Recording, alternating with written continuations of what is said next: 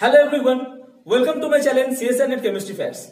Today we will discuss an important molecule named benzene, and we will discuss which symmetry element are present in this molecule and what is the point group of benzene. So guys, one by one we will see all the symmetry elements and then we will conclude that what is the point group of benzene. So guys, we will start now.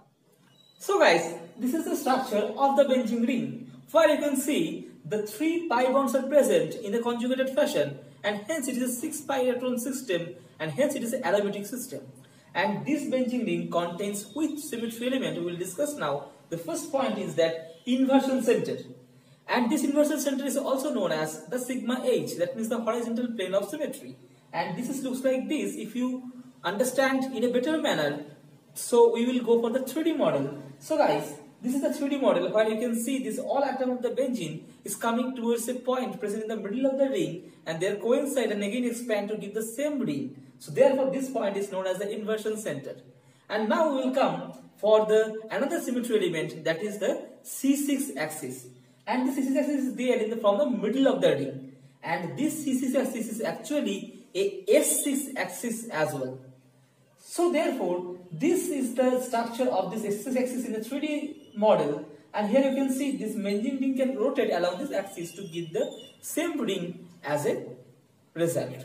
So guys, now we'll come for the another symmetry element, that is the sigma V. So this benzene ring has 3 sigma V, and along this 3 sigma V, 3 C2 axes are there, and this two symmetry element we can show in a 3D model together. It looks like this, where you can see this benzene ring can rotate along this C2 axis to give the same molecule as intact. So therefore, this C2 axis is present in this benzene ring, and if you see the other symmetry element, then this benzene ring has this sigma D, and along this all 3 sigma D, the C2 axis are present. So therefore, 3 C2 axis are there, and this can be shown as together in a 3D model. And here you can see this is a 3D model where this benzene ring can rotate along the C2 axis to give the same molecule as intact. So therefore, benzene has 3 plus 3 total 6 C2 axes,